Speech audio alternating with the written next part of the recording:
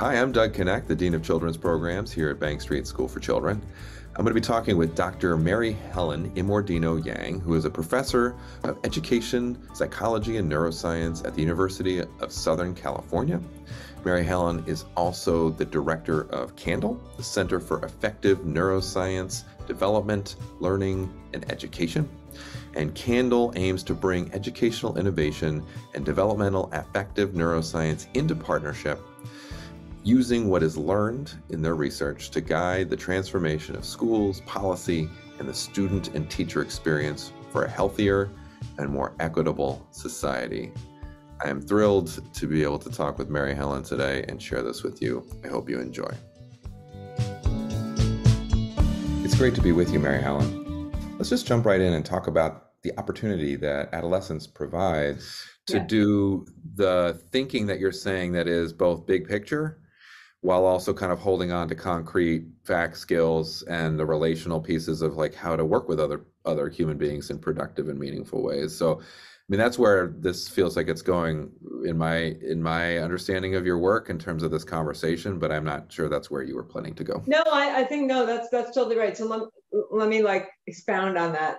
Sure. I mean, I think for little kids, we have a much better sense of the kinds of sort of, now I'll put my sort of developmentalist hat on, right? The kinds of mental work they're doing to be able to build new insights, to be able to, discover for themselves the things they need to have noticed about the world, so that you don't have to actually reinvent everything. You can pick up from the cultural space that is the legacy of our human history and take it from there.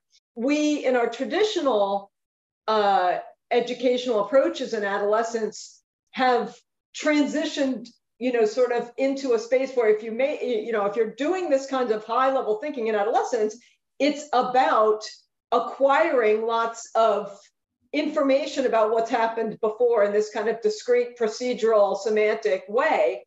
And we talk about learning and learning outcomes as your ability to, in a kind of transactional or sometimes critical, way, put together lots of pieces of information and, quickly manipulate that information, reason about it in such a way that you now, integrate and produce some kind of solution or calculation that is intended, right? That basically has already been decided for you, but you're supposed to sort of create it on the fly. And there's a lot of value in that.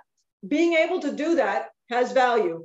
If you can't do that, that can be a hindrance, right? Mm-hmm. But at the same time, that's not enough.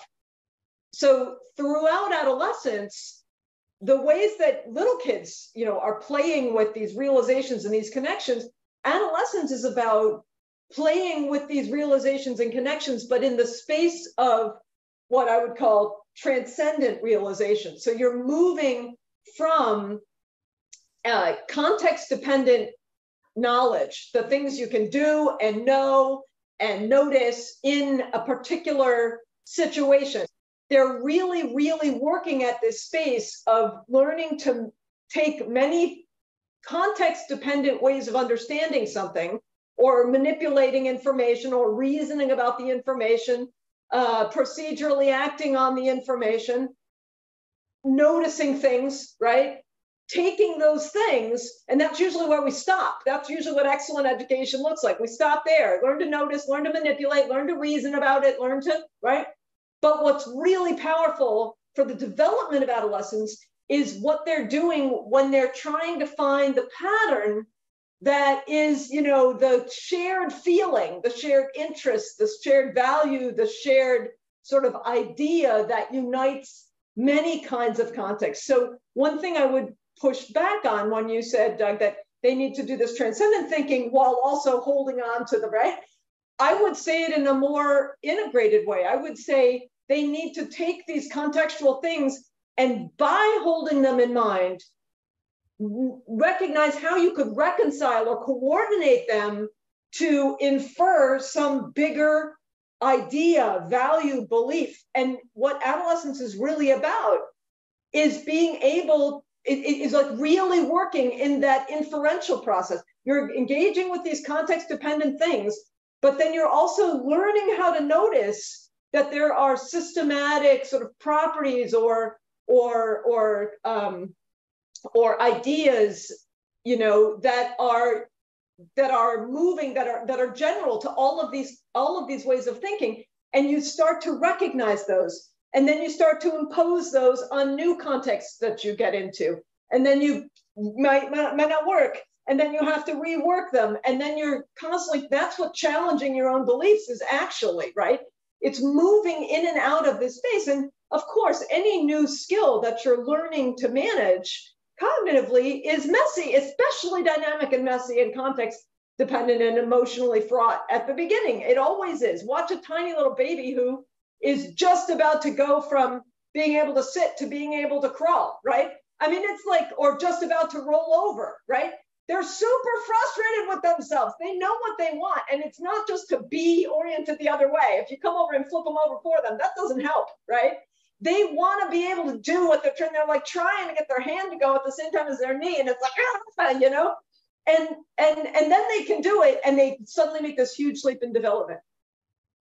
Adolescence looks like that. All human development looks like that, right? It's just easier to see it with babies. Adolescence looks like that, but it's trying to notice these values and beliefs and then apply them in the world, but then you get pushback that that's not actually relevant here, or maybe your value is, or your belief is not fully correct, and you have to keep challenging it and trying to manage that transition from working in the world to what does it all mean. And in doing that, you do things like you create a sense of self that is emergent out of moving yourself between these context-dependent ways of working and noticing in the world and the big level of meaning making, that you're building yourself. You're building a subjective sense of having experienced this, and of it's me agentically figuring out what I believe about this or what I understand about this. That process is where the identity is actually being built. The identity is an emergent capacity that comes out of that grappling. What's an example you feel like that could be relatable, right, to teachers?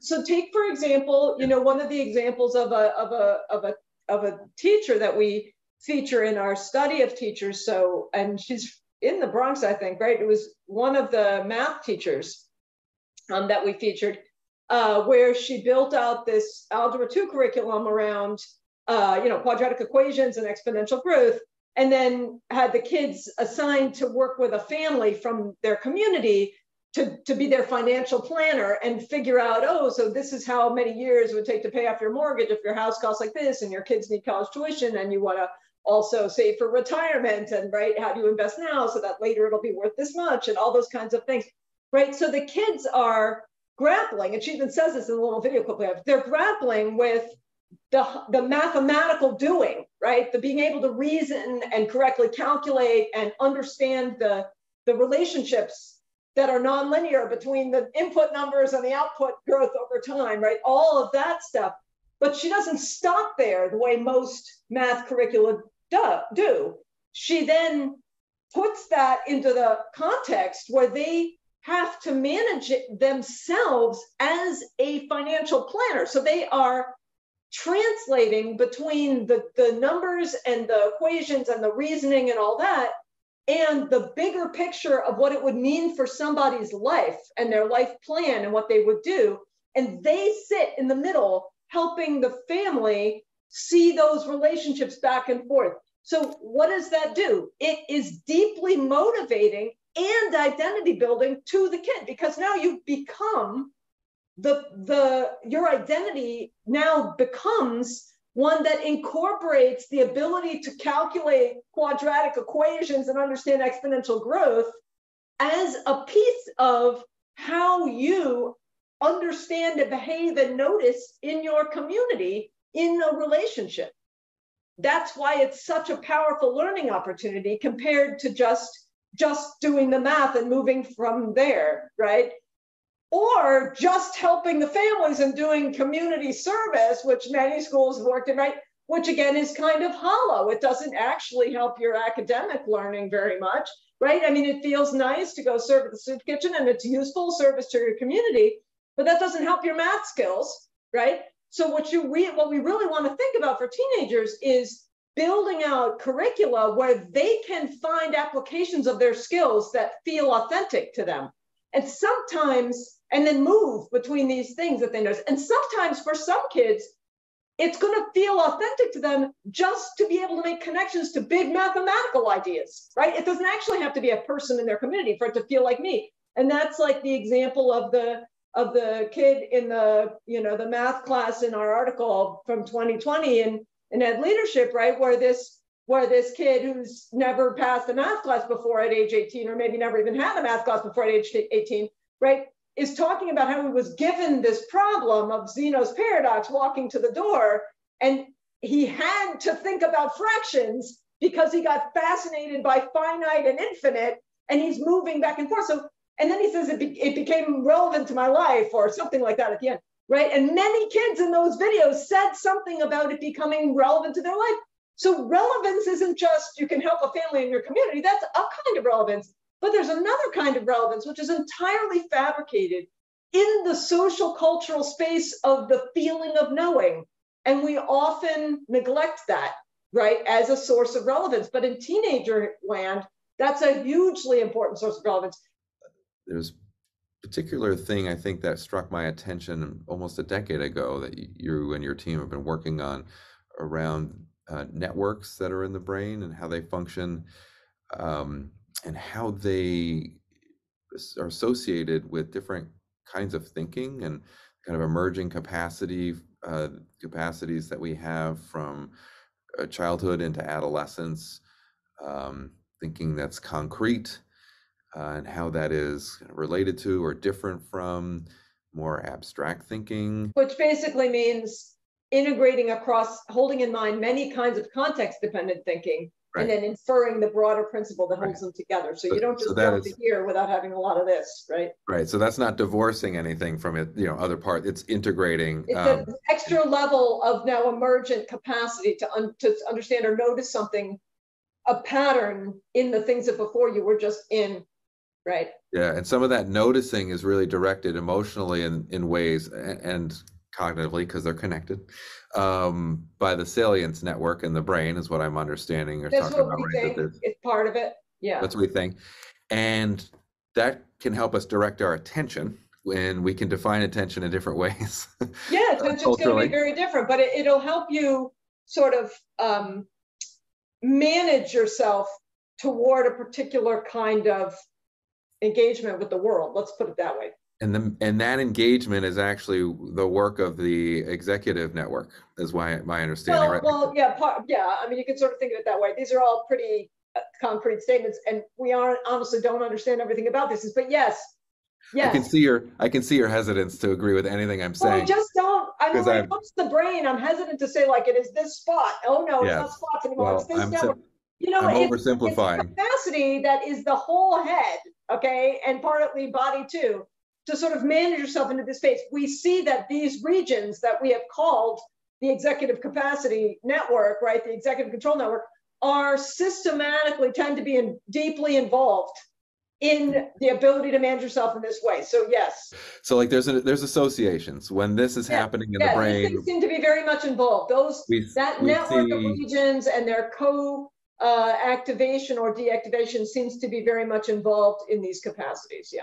So I'll try to step out of having like a direct narrative that's so simple and say, so during this time in adolescence and into young adulthood, the way that you could try to address the issues that you've talked about, where we're trying to support kids into having more success in the larger world and young people by directing their attention constantly, which some, schools and a lot of curriculum does, like do this and then do this and then do this and act this way and look over here. And then, the bell rings and you go over there and you do this and you do this.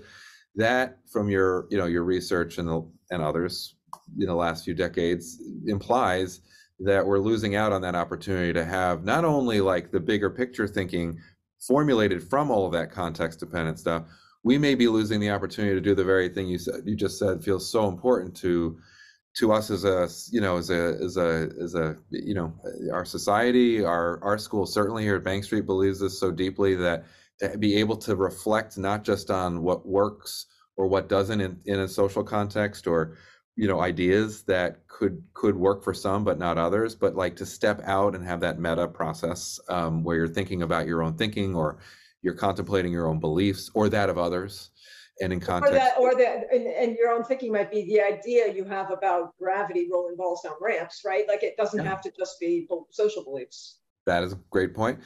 So that ability has to be also nurtured in schools, if not elsewhere in society, in people's homes. And what we haven't talked about yet is this default mode network, right? Which is associated with that kind of work that the brain does, from what I've learned.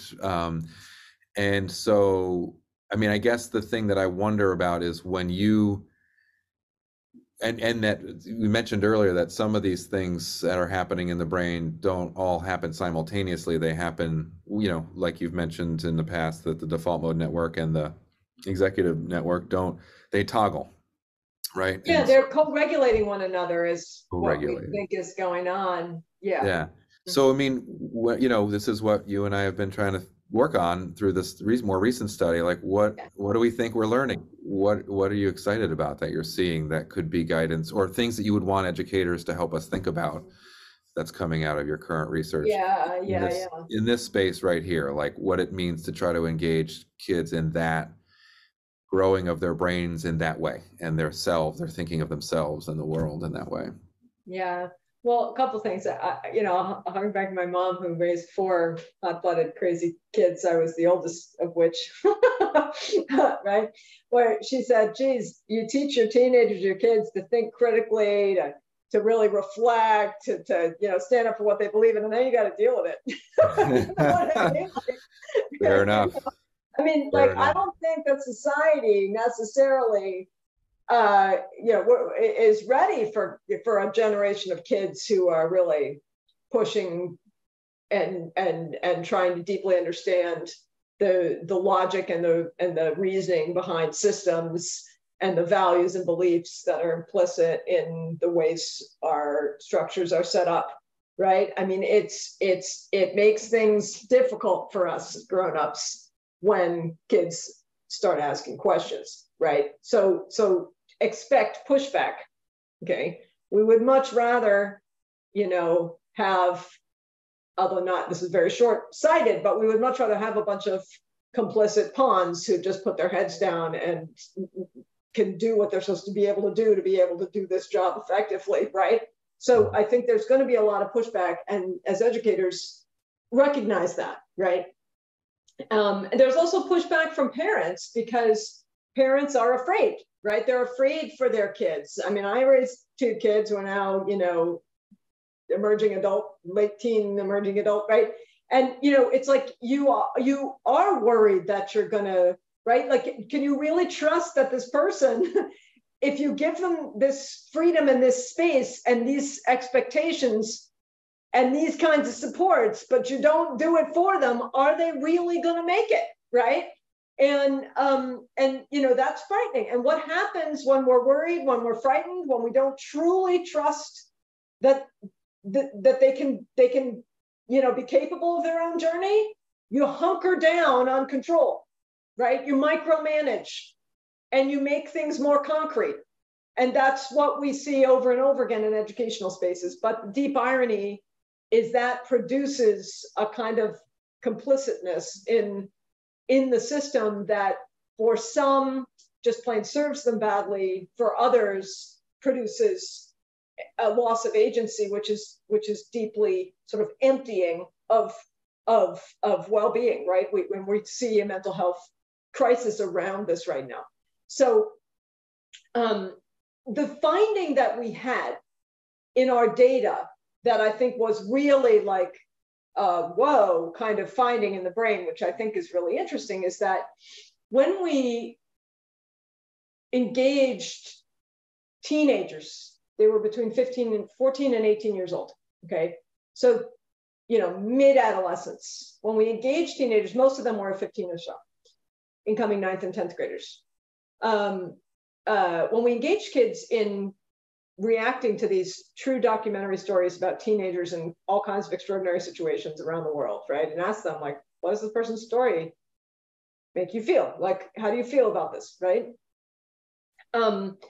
What we saw is that kids were systematically struggling to try to make meaning of these really deeply compelling stories and to understand them in ways that were very variable across kids, but we were able to sort of build out statistically in terms of factor analysis and things like that for those of you who care, but also in terms of sort of theoretical orientation, two big kinds of thinking, both of which had many different kinds of thinking subsumed within it, right?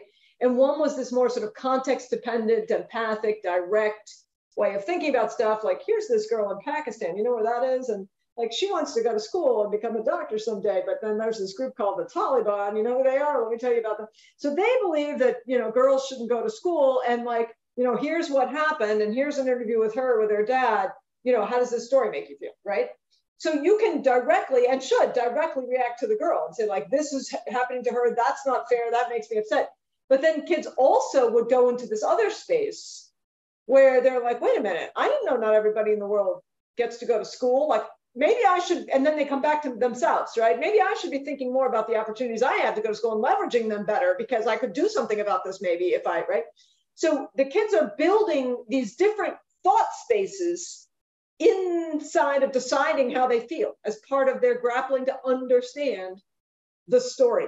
What we found is that was really, I think, scientifically super interesting, is that when the kids then one by one, they were interviewed for 2 hours about these stories, and then they went in the MRI scanner and they watched, just a 5-second clip of each story followed by a long gray screen, and they see Malala saying, like, they can't stop me, I'll go to school here, there, or anywhere, right? And it just stops. And you get this long gray screen, and they can think about how they feel, and they can push buttons to say how strongly they're engaged with it at that moment, how strongly emotionally they feel that.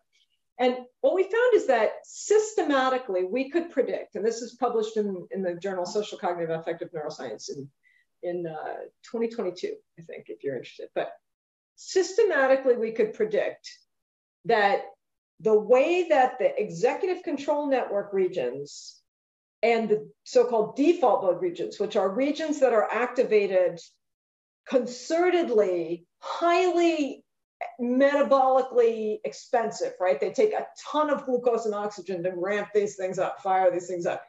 But they are concertedly activated for all kinds of thinking that basically isn't in the here and now. It's not things you can directly observe and notice or infer directly from the situation. You have to actually reflect in a broader, more of what we're calling transcendent way. It's kind of the feeling of what it all means, right? It's also autobiographical memory is involving the system, daydreaming is involving the system, all kinds of things that, are not things you can directly sort of observe from the world, but you have to construct mentally. And what we saw is that those two networks, and other people have shown this, that when people are thinking divergently, like really creatively about complex problems, when people are engaging with sort of moral judgments and things like that, you see these networks trading off with one another. Only one can sort of be active at a time, because they're kind of, the network properties are almost like the toggling of a seesaw, right? So you can either be thinking about what you're noticing and watching and seeing and saying, I feel so bad for her, let me give her a hug. Or you can kind of think about, well, wait a minute, not everybody in the world, right, gets to go to school. Well, what does that mean, right?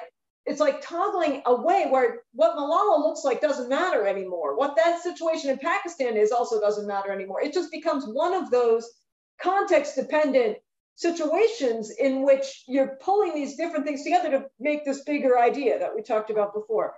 So kids are showing us they're doing that.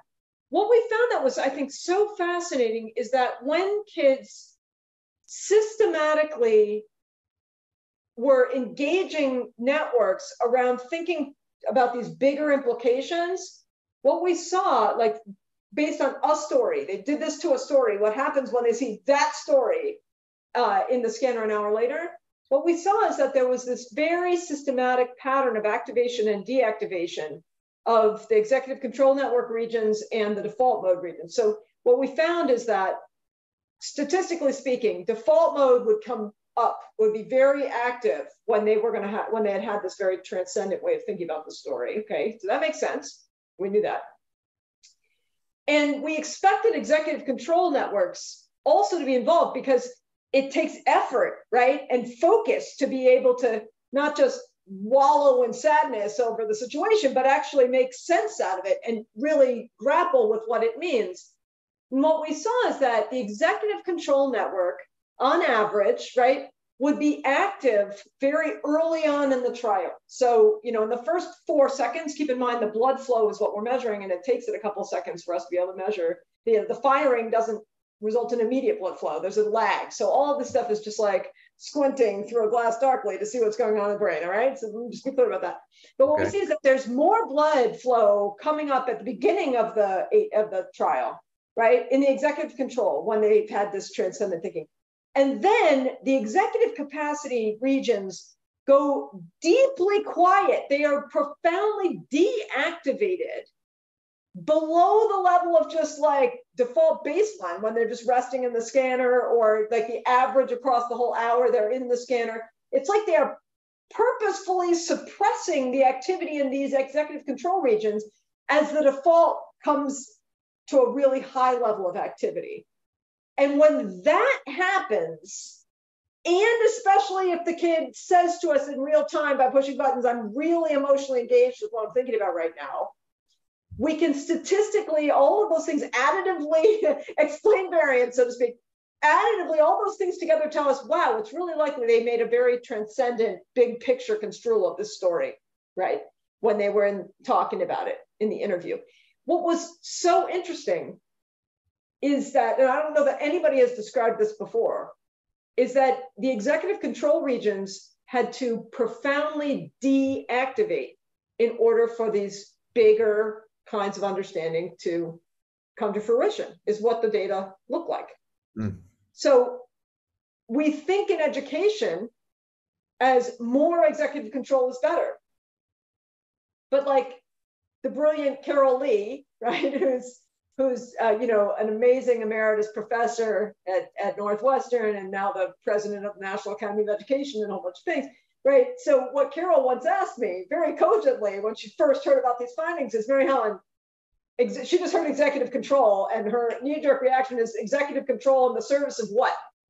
And the answer to her is, well, what it looks like is executive control in the service of marshaling your mind into an effortful space for deep reflection and meaning making, in which you integrate these different pieces and try to figure out what it all means.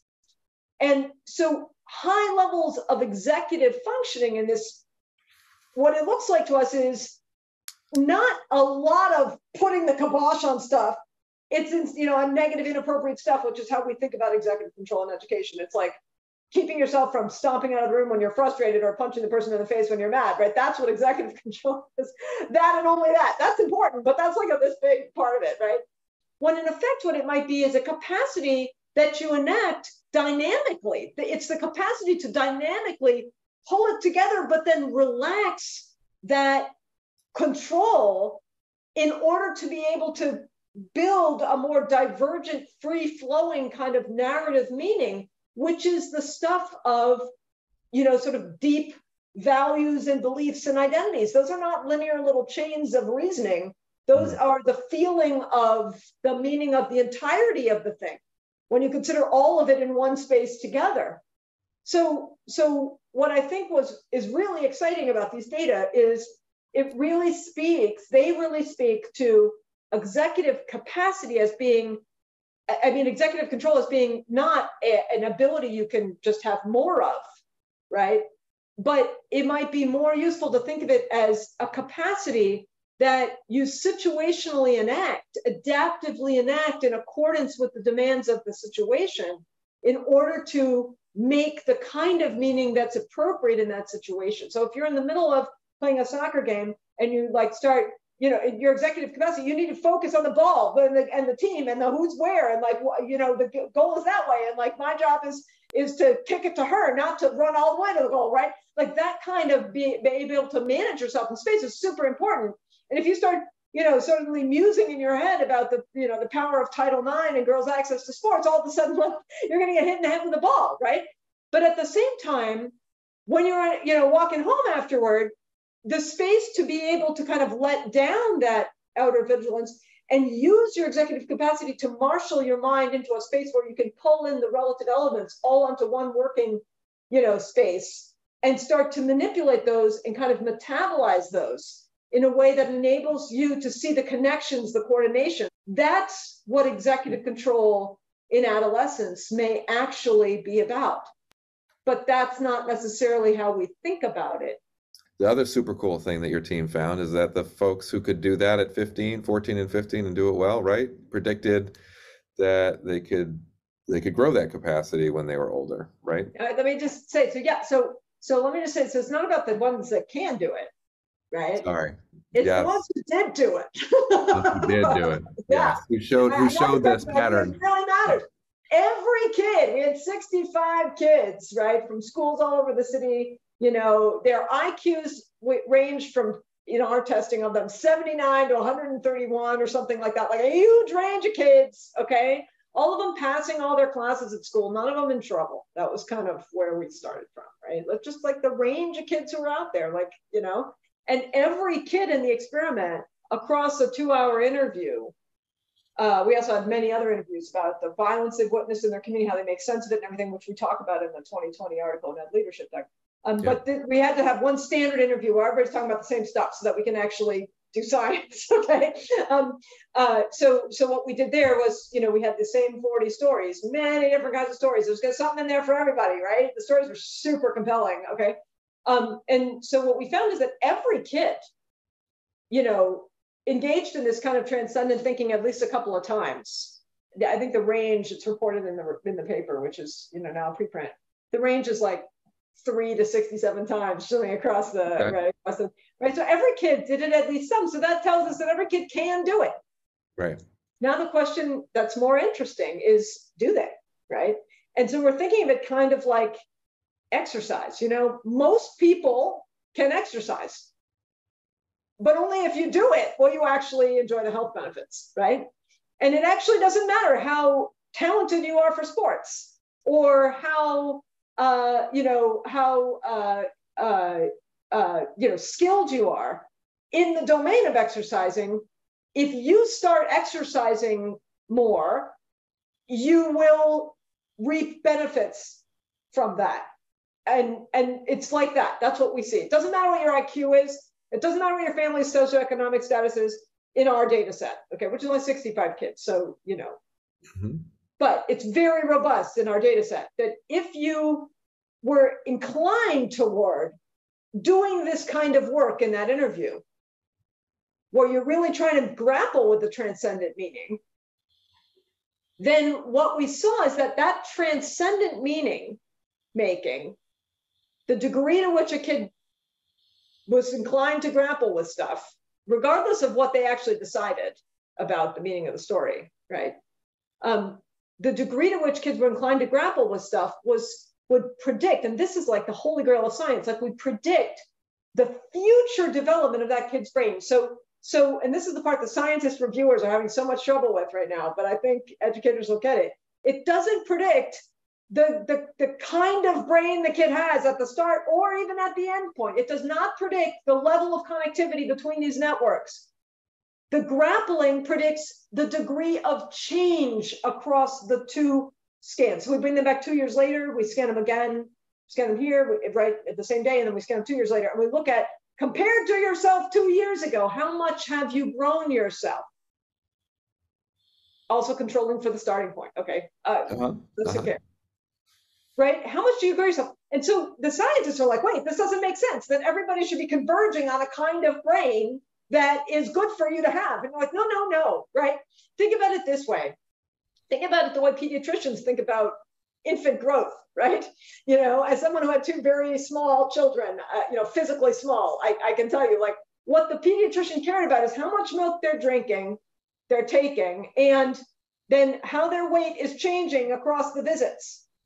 What she's trying to figure out is, are they on a healthy growth trajectory? Not, are they a large-sized child, right? Right. Different kids are on different curves. Some children are going to be very large children. Some children, like mine, are going to be very petite children. That's not correlated with health. Health comes from the curve you're on, right?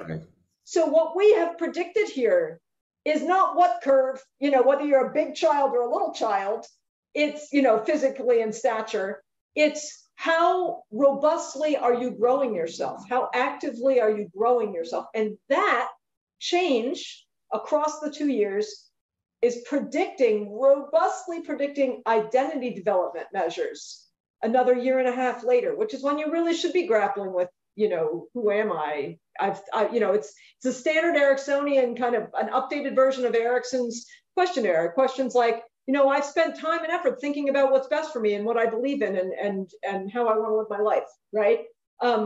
As compared to questions like, it negatively predicts questions like, I just hang with the crowd, right? Kind of whatever they think is what I go along with, sort of thing, right? I sometimes participate in activities when asked, but I rarely try anything new on my own, that kind of stuff, right? Where, that's not really great for you. And so Mary Helen, can I take a shot and then you'll correct me because I probably won't get it right. There was a student, a young person who was measured in that initial set of trials, having fewer examples of that transcendent and abstract thinking and toggling with the concrete. That projected a kind of less growth in that over time. Less growth in the metric. Their brain was more the same. It was more similar. 2 years later, they had not changed it as much, right, in a beneficial direction. And then their responses on the Erickson-like tool was more likely to be, I just hang with the crowd. Yeah. No, I haven't spent a lot of time thinking about what's good for me and what's best for me. Nah, low on that. I mean, so the implication I know that you and I have been trying to grapple with is like, so if that's true, and that's, we want all kids to be on a great growth trajectory, not to have the same brain or not. Yeah, they're not going to have the same brains, right? That's not our job to make them have the same brains any more than it's our job to make sure that my daughter, who was born at 5 pounds 6 ounces full term, is now 6 feet tall. Like, that's just not in her purview genetically or whatever, but it doesn't matter. She can be a healthy, robust, strong, athletic kid.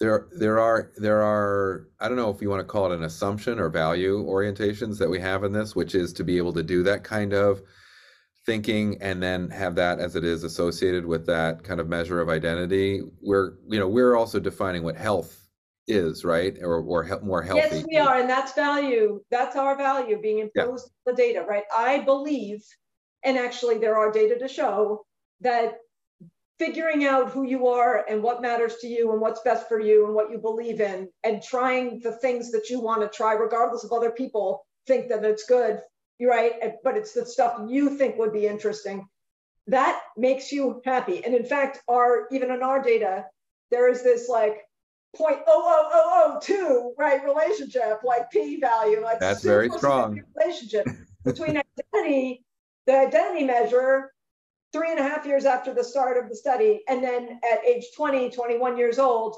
how much they report they're satisfied with their life, themselves, their relationships, things like self-liking, like, a question we made, which is basically toggle the little thing back and forth. How satisfied are you with the person whom you've become? Right? They're really satisfied, not satisfied, right? Like, it's predicting things that we think are good for everybody. Being satisfied with who you are as a person, being satisfied with your relationships. We have a whole list of relationships and they can slide the little toggle. This is how satisfying I found my relationship with my own child or my boss at work or my teacher, my parent, my partner, my whatever, right? We have all these things. You can just pick the ones that matter for you. They are subjectively telling us later, I like myself, and I'm satisfied with my relationships and my life and my opportunities in school and things like that. And they're saying that they achieve more in school or work, whatever it is they're doing. So right? there so those there are is things value. that we think I believe those are good for people. I want Right. people to like themselves. I think it's good for you to like yourself. I agree. And it seems like what you're saying and what we've talked about before is that there's also, what we can't call objective, but from a societal perspective, a lot of value in people not having mental health challenges and crises. Yes, that's right. That's right. We're not making that jump literally right here in the study that you did because you didn't measure but that. there's But lots of work out there showing that yes, you have right. mental health problems when you don't like yourself. Yes. When your relationships aren't satisfying, when you haven't decided who you are and what you're here for, like you get, that's not good for you. It totally makes sense.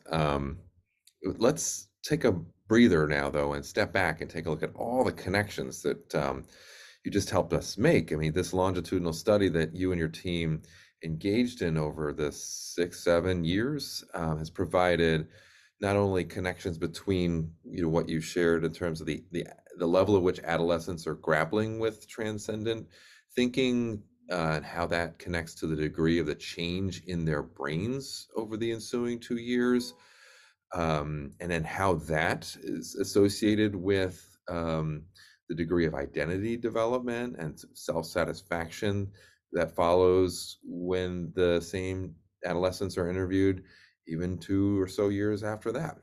So you have these 4 different layers that you've shown connections to that feel incredibly powerful and also have taken me a bunch of time to try to integrate into my thinking. So wanted to just pause and take a look at it all here. It is quite an impressive set of findings.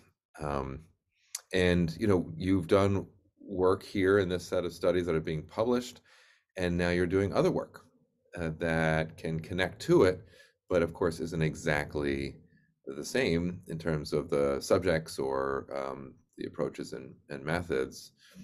So we should really talk about that next. And as we make that shift, it's worth naming that you have this data set from the longitudinal study, and we're going to be making some leaps, some jumps to other work that you and your team have been doing and that at points I have been a part of.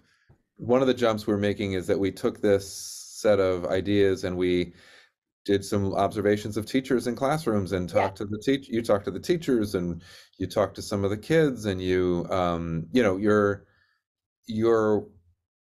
trying to answer a question that I know we are really excited to see if there's a way to answer. We're not even sure, but we're trying, right? We're groping towards whether or not there's even methods to make this set of insights kind of come to the surface. And that is like you mentioned in this conversation over and over again about the dynamic aspect of growth for people and learning and development, social, cognitive, emotional. And so we're trying to figure out where there's connections here, right? Not just what teachers are doing, but they themselves are believing and feeling, and physiologically how they're handling, right, what's happening in their or responding to or managing themselves in classroom settings, and what that's translating to in terms of kids' own experiences. Now, so I just want to make sure we're calling out that we don't have a one data set on all of this. You did this longitudinal study, right? That's okay. Yeah. So the longitudinal study is different kids than the teacher study. Yes. So I just want to make sure that's clear. Yeah, that's clear. Someday I'd love to do a study with the teachers and the kids from the same place, right? But that would be amazing. And it got this close to being funded, and this, and it's like so crazy. You got to keep working at it. But I just want to make sure we're clear. I'm not bitter or anything. Okay. We're making this sort of skip from that set of ideas and insights from your research on that longitudinal study from kids to 14, 15, all the way to the early 20s, to now this set of things that we've been working on and that your team is digging deeper and deeper. Like the data that you've described to me is just like massive, like so many pieces. It's overwhelming. It's a gigantic sea of stuff. So if you were to pull just a couple of those threads out right now, what would you, and connect dots to this conversation, what would you want us to highlight? What we find is that your team, Doug, as people know, right, your team went in and observed these teachers in their classroom on a day of their choosing, right, for an hour, and debriefed with them and pre-briefed with them and like thought about what are they doing. And you guys made judgments using the TRUE framework from out of UC Berkeley, right, about like how do they think about, how are they enacting teaching for robust understanding. TRU, right? Yep. And what we found is that when we bring the teachers, so we don't know what you said you saw in the data, like we're independent from you, as you know, until now when we put it all together now that everybody's done, right? What we find is that there were characteristic ways that teachers, when we brought them to the lab, were talking about their work. So these are the interviews that Christina led as part of her dissertation work, where we worked with your team to come up with questions that would in essence be follow-ups on the things you were trying to witness in the classroom. So like, how do you think about equitable access to content for your students? How do you think about formative assessment? How do you think about agency and ownership of knowledge for your classes, right? That kind of stuff. So we're asking them, why did you become a teacher, right? So we're asking them to tell us about how they make sense of their work. And what we found is that there were sort of, even though all the teachers in the study were identified by their administrators as being really great, okay? And so, but we see this big range. First of all, you saw a big range in the way that teachers were enacting their practices. And we saw that that range of enactment was related to the ways teachers were conceptualizing the purpose of their work. And let me just interject, Mary Helen, that the teachers were grades 6 through 12 and all sorts of disciplines, right? I remember being on purpose. We made sure we covered all the disciplines, from gym teacher to math to English language arts. And what we found is that there was a big range in the level of understanding. Again, the teachers' levels of understanding mirror the developmental trajectory that we're talking about here for the youth. So, the teachers could have these more sort of instrumental, transactional ways of understanding their role, where they're responsible for what kids know. They need to manage, like the giving of resources so that kids can ingest those resources and then know stuff, right? And then there were teachers who kind of thought about their work in more and more complex ways, developmentally speaking. And what we mean by that is they were talking about their own role and what they actually do, in not only in terms of what the kid will learn or take from that, but also in terms of the dynamic developmental trajectory that they're facilitating a kid getting onto, right? So they're seeing their work as a kind of invitation for the kid to be able to grow themselves along a particular kind of trajectory.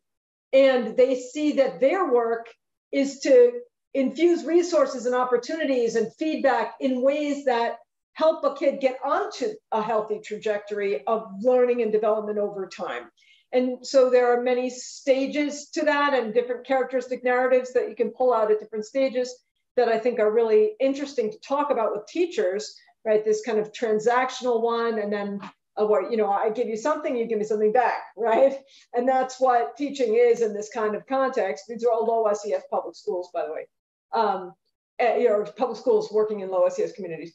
But then, next a kind of a gatekeeper where, like, I know what's in the world, and I'm standing between you and the world. So I'm going to strategically give you content, right? So there's a little bit more complexity because I'm thinking about something bigger than just like, I give you this, you give me that, right? It's more like, I'm giving you this and you give me back that, because I'm gatekeeping so that you can not be overwhelmed, not be, too frustrated, not be, like, I can decide what's appropriate for you and I can feed that to you at just the rate I think you can handle, right? So I'm kind of gatekeeping the world for you, which recognizes some kind of capacity building on the part of the student that you're facilitating. But it's a very simple kind of way to think about that, right?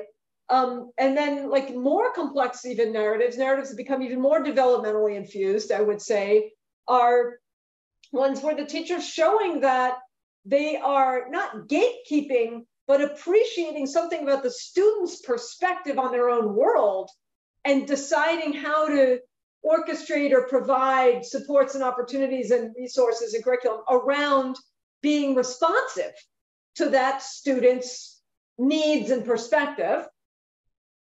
And then the sort of fully self-actualized kind of teacher is the one who's able to not put themselves kind of in the position of being the provider, but instead they become the facilitator of the kid growing themselves through the content.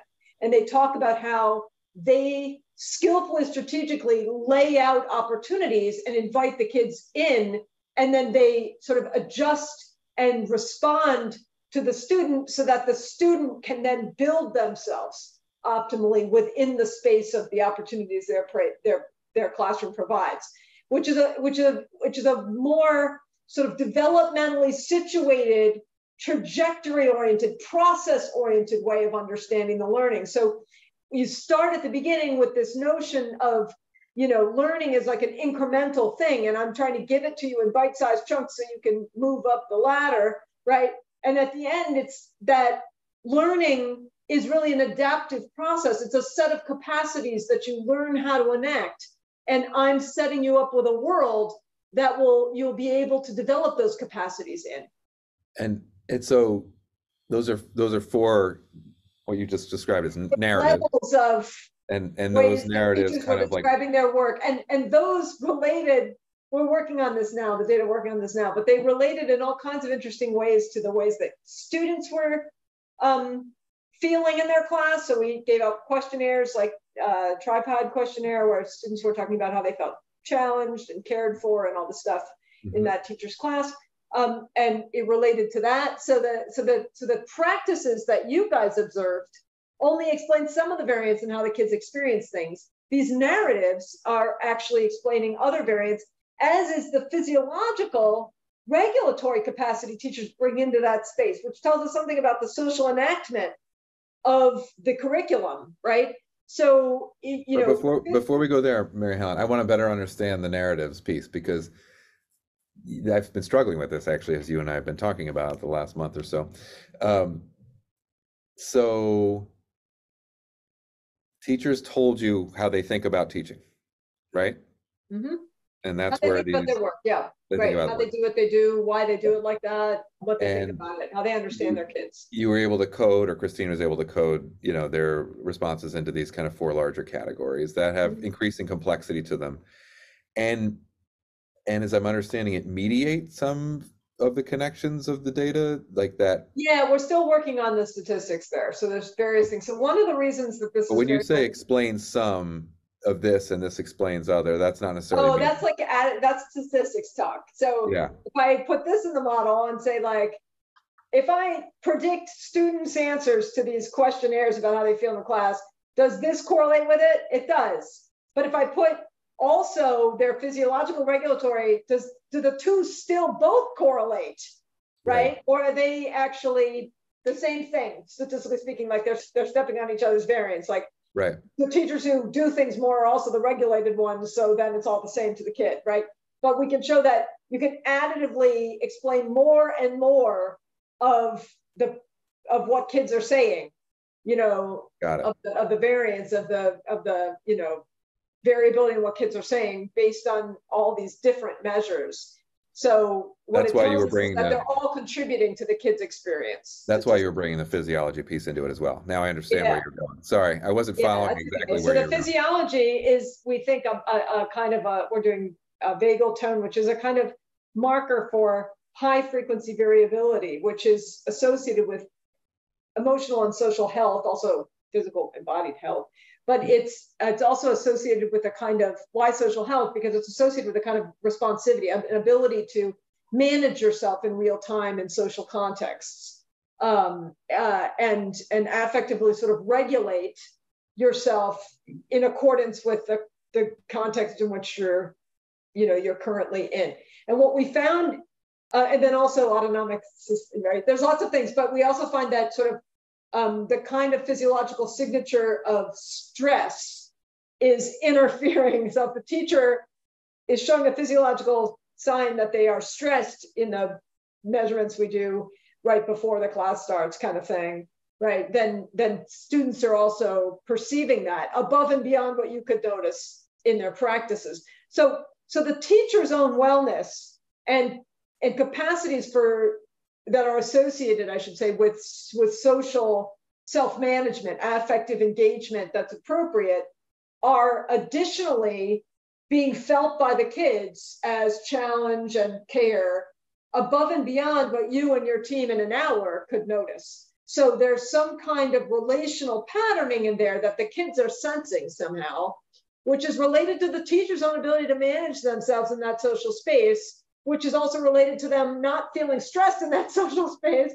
And what's really kind of interesting from a physiological standpoint is that the teacher's baseline physiological measurements that we took in the lab, for example, when like you sit in a quiet room, this is the really high quality measurements, right?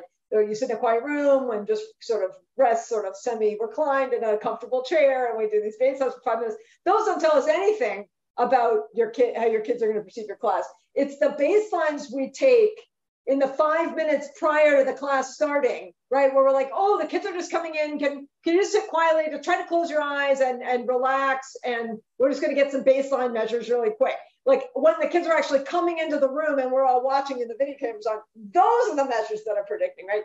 It's the teachers who can actually manage themselves in the context of the teaching. We also see a sort of mirror of that when the teachers are in the lab, the baselines in the lab don't predict, but the measurements that we take when they're actually describing their own teaching, when we say like, okay, so tell us how you think about agency. And we saw in your class that you called on Doug, even though his hand wasn't up. Like, tell us about why you did that, right? Those kinds of questions, but we bring them mentally back into the teaching context. Again, the physiological regulation there is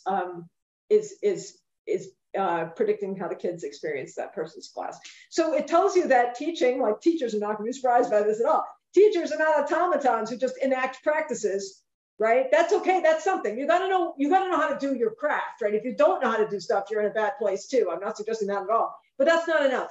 You also have to be able to read and relate with and interact with kids in a way that makes those kids feel genuinely challenged and cared for by you. And that is something that I think the teaching profession knows, but that the legislators and the policymakers don't fully appreciate. Thank you. I mean, I'm so fascinated to find more out about what you're going to be piecing together with your team. I guess so am I. I guess the last thing I'm wondering about is, are there emerging, I mean, I think if I turn this around and to ask educators I work with at this point, they would have a lot to suggest of like, what kind of practices do we think and ways of being as teachers do we think would actually kind of grow this growth, when grow these capacities for the growth that we're hoping for in this work in the brain and as people. Are there any things that are emerging that are your team is seeing or pointing to, or that are implied in certain ways around practice? And again, I just want to remind folks who hear this, like, we're talking about secondary age kids, we're talking about adolescents, we're not talking about little ones. I think some of the same things might hold with little ones, but this is a very specific kind of skill set. I think there would be parallel findings in teachers of younger children, but the actual instantiation of those practices and the things that would count as appropriate social regulation in those spaces would be different, right? You don't treat a teenager like a 3-year-old, and you don't treat a 3-year-old like a teenager, but in both places you have to have skills for appropriately interacting with the kid from that developmental sort of stage. Yeah. You mentioned recently that the relationship kind of between abstract and concrete thinking and work has some interesting connections that may seem intuitive, but then there's some that don't, right? That are like, you see, I can't remember the 3 categories. You mentioned recently that someone on your team is working with a whole huge data set around AI, kind of like the large language models of feeding all this information into the system, and kind of found 3 different categories and connections between these things. Is that something that's worth talking about, or you feel like it's too early? I think that stuff is really early stages. We're still playing around. And also those analyses, I just realized right now, I kind of got an idea for a new analysis I should have them do. Yeah, right. Those are on the amount of transcendent thinking versus amount of concrete thinking, and looking at those things together. But each transcendent and concrete has a whole bunch of stuff that goes into each one, right? And Yeah. like some kids are transcendent by trying to think about the systems level stuff. Like, why is there immigration systems? Like, I never understood why if you're born over here, you can't do stuff over there. And like, yeah, that's something I always wondered, like said one kid, right? That's a different kind of transcendence than a kid who says like, this is not right. All humans should have opportunity, right? That's a different kind of place to go with it versus like, I wonder if what this means for me, I should try to be more grateful to my own parents because I never realized how much they actually, right? Like that's a different kind of transcendence, you know, taking the perspective of, there's many kinds, and there's also many kinds of concrete thinking. Some like, oh, I feel so bad for her. Others are like, I think she should have done this instead of that, right? Well, like more advice giving. All of these things are stuck in the context, but they're very different flavors. And or all of them are transcendent, but they're very different flavors. And that's, I think, why we're able to have such incredible developmental predictive power, is because we've managed to sort of wrangle a real world concept. This is something that actually probably does kind of exist in the world because there's enough variation allowed for within the construct itself, which is not how scientists usually think. We get a lot of pushback from people saying like, oh, this is a theory of everything. This is a whatever. I'm like, yeah, maybe this, why wouldn't that be great, right? I mean, it's like, right? There's a flavor to it that's different for concrete and for abstract. That the defining feature is very clear. It's a very broad, they're both very broad constructs, but they're very clear constructs. One pertains to the context. One pertains to things that aren't in the context, that are like the ideas about the context. And that is the defining feature. And some scientists have a lot of trouble with that. They're like, but you need to, it's got executive control and everything just all thrown in together. Well, I'm like, exactly, that's the point. And that's how we work. Guess what? Yeah, we're predicting brain development that you can't hope to with IQ, right? And so, I mean, I think that that's actually, in some way, the innovation is to think about how things kind of hang. But what we could do with these, okay, so back to the question you had, what we find, it looks like in both the teachers and the students that high concrete thinking is kind of undermining growth over time. That's growth meaning being able to also do the transcendent, marshaling that concreteness to you don't find kids with super high concrete thinking who also have super high transcendent thinking, right? But you do find kids with high transcendent with low concrete, low transcendent, low concrete. You know, you find kids that have various mixes, but it seems like there's something special with, if you have a lot of concrete thinking, you're sort of stuck, right? And even if you have low transcendent thinking, if you also have low concrete thinking, you're less stuck, it looks like. But the sort of settling too quickly into overly concrete interpretations of the world in our data seems to be undermining brain development and psychosocial development. Even though the concrete stuff at the beginning is associated with good relationships and, you know, diversity, acceptance of diversity and stuff like that. So there's something there. But what I should do, what she just gave me the idea to do, is actually give Amir Hussain, the postdoc who's working on this, using mathematical modeling of these dynamics over time, give him all the raw data, like all the ways you can take perspectives, all the way, right? Do all those scores instead of just like, okay, we've summed it up into two big scores. Like, let's let him play in the full soup and see whether there are particular combinations of concrete and abstract, or concrete and transcendent thinking that are particularly generative or particularly undermining of growth or things like that. That sounds exciting. I think the takeaway for me, not, you know, fully hearing that you're saying you don't have a conclusion at this point. You're just seeing some emerging patterns. We're playing with the patterns. We're trying to figure out. And keep in mind also, it's a very modestly sized sample. You know, we don't have 10,000 kids because you can't for a work like this, right? Well, I guess the thing I would, you know, we can wrap up here is, because we've been talking for a good chunk of time. We've come back to it numerous times. It's like, what will grow the brain in ways that appear to be associated with a lot of, you know, positive health indicators, mental health and identity pieces, is this doing more of, I shouldn't say capability, because everybody has the capability, the doing more of the abstract and the, you know, the transcendent thinking that is the marshaling of the concrete. And I think, you know, what you just said is that, I mean, you can't do one without the other, is the implicit thing that you just said. You don't have high abstract and zero concrete. There's no such. If you do, that's not great, because high Okay. abstract and zero. Yeah, I mean, then you're just all in the big platitudes, right? But you Right. don't have any instantiating sort of evidence, and so you don't know how to recognize them in the world. If you just say, well, truths be whatever, like some big, something like that, like that's not going to help you, grow yourself in an instrumental way. You have to actually be working in this space. But let me say something else. It's not exactly more of it. I think it looked like more in our data set, the way we measured it for this age group in this context, right? Okay. Where arguably doing more of this would be good for you in this context. I'm giving you 40 super interesting stories about kids. Great chance to learn things about the world. You're going to take it, or you're just going to sit there, right? Or just react in this superficial sort of action-oriented way, right? But out in the real world and the dynamics of the gigantic, realities of life, it's not more is better. I mean, Gandhi was probably super high on transcendence. He was also probably, all accounts, kind of super bad at, the little concrete details and very difficult to live with, right? For the people around you, right? So, I mean, like, you want what looks like, and that's great. That's a kind of genius, right? And he had a huge impact on the world. But what you really want for well-being is the ability to notice what is called for in what situation. So the ability to manage yourself into and out of these transcendent and more concrete context-dependent states. That's what we think is going to lead to health, not just more of the big ethereal stuff just because, right? So, the little trite example I use to explain this is like me in the grocery store. You know what I mean? I'm going along and I have half an hour to go shopping or whatever it is. I'm buying the Cheerios, but I know I always buy this brand of bread. My kid's not allergic to it. It's like, it's healthy. I read the instructions once, the ingredients once, and I know, I'm like, bam, bam, bam, in the cart, right?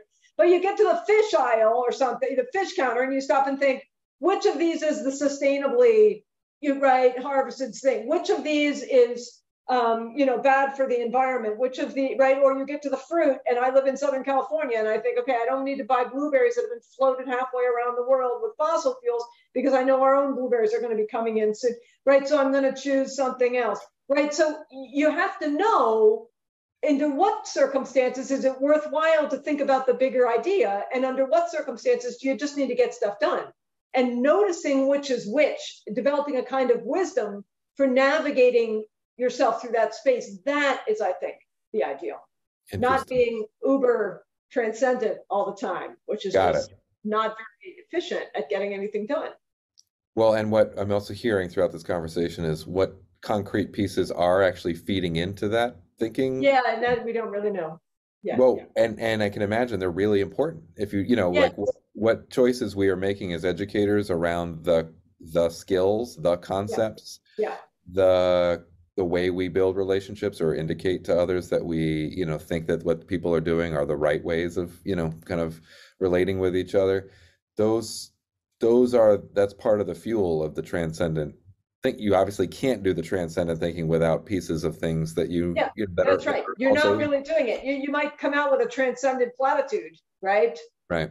But you don't actually have the capacity to understand what it would look like in a context, in a specific context. So just being reflective, saying we're going to have time to reflect, as for example, is not necessarily going to be the thing, even if you're trying to build that muscle right in the brain or whatever the mixed metaphor I'm using. It does very, very much matter what people are excited about, kind of on the emotional side of things, as well as like the things that we're curating and shaping as teachers in terms of curriculum and experiences kids are having. So, and I would say that's got to be the same for adults, right? When we're thinking about school leaders, thinking about shaping the experiences of the faculty and the adults in the community. We're humans too. Yeah.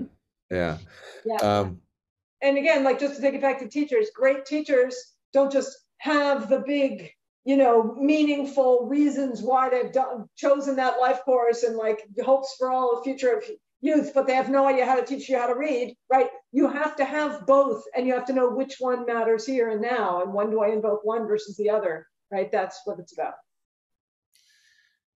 Well, let's pause. I would say end, but I know we'll continue to talk. Oh, there's so much more, this is a bit of a marathon here today, so thanks for taking that time. Yeah, Thank you. It's super interesting and fun.